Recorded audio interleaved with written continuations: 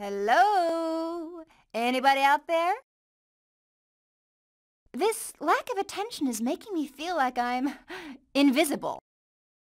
I can't go in that direction. I can't go that way. Fan out! Take 'em all out! Pick any target! How about some help here? Attack my target! Give me some help with this one! Form up on me! Don't get so spread out. Let's stay together. Keep close, team. Sorry, team. I'm out.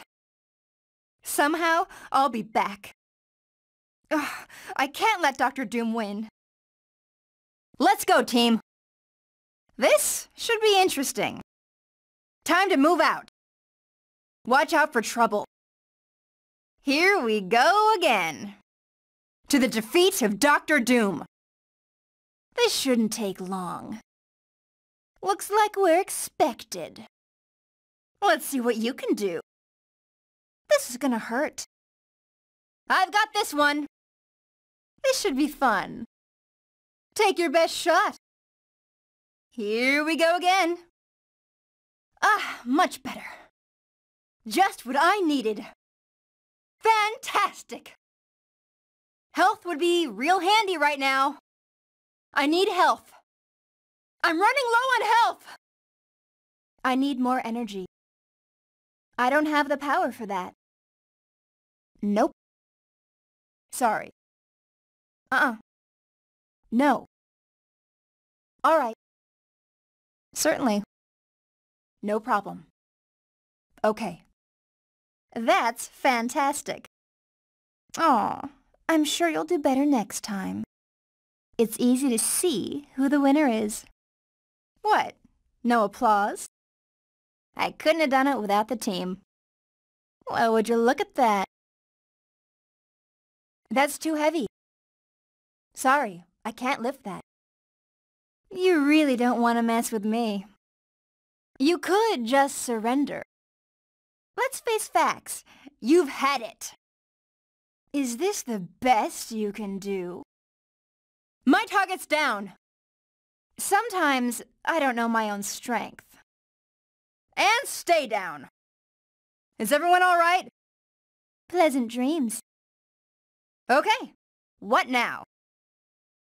Ultimate overload! Ultimate overload! Ultimate overload! Ultimate overload! Ultimate overload! My story begins with a flight into outer space aboard a ship created by Reed Richards, my boyfriend at the time. Ben Grimm was the pilot, and my little brother Johnny had come along as additional crew. As soon as we left the atmosphere, the ship was bombarded by radiation, and it went crashing back to Earth. Shortly after that, we discovered the radiation had given us superpowers. I gained the ability to turn invisible, as well as create force fields of any shape or size. And as a member of the Fantastic Four, I took on the codename Invisible Woman.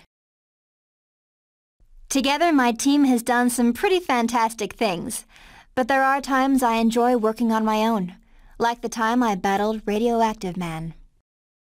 Woman, that's Invisible Woman. You are just not getting on my good side here, buddy. You mind rephrasing that last statement? You have to be a time traveler because you can't be from this decade. Not with an attitude like that. That does it. The gloves are off, Slick. You are toast.